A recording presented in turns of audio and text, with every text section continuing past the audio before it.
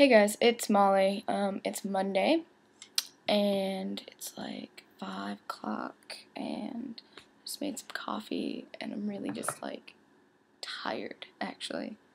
I'm just feeling sluggish. So please excuse any lameness and grogginess in my video. Please.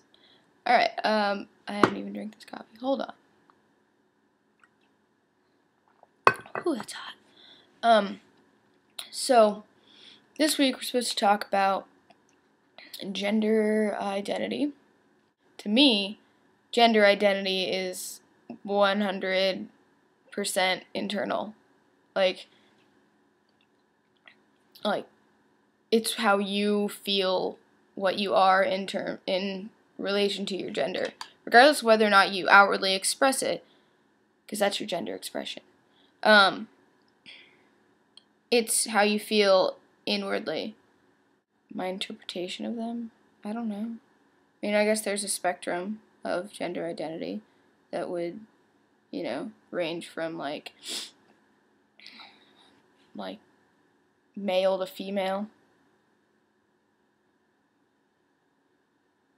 And then I guess like genderqueer would be in the middle-ish, but you could fall anywhere on that. You could be in between, like woman, female, and completely in the middle, like genderqueer. Like you can still identify as a woman.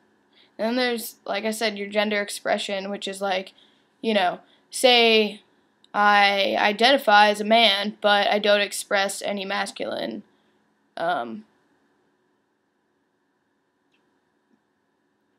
traits, I guess, or characteristic. To each their own.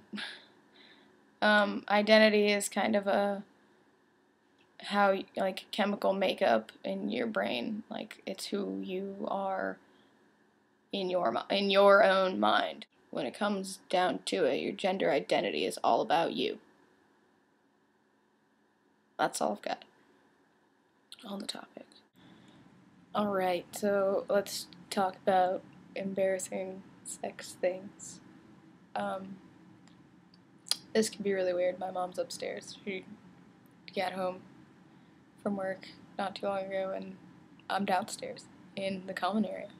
But anyway, let's just go for it. Most embarrassing sexual experience for me was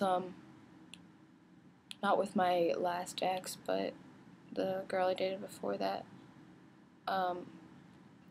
So I'd never really had like good sex before, I guess. I mean, I thought it was good at the time, but now looking back on it, I've definitely had better. So the sex was great, right? And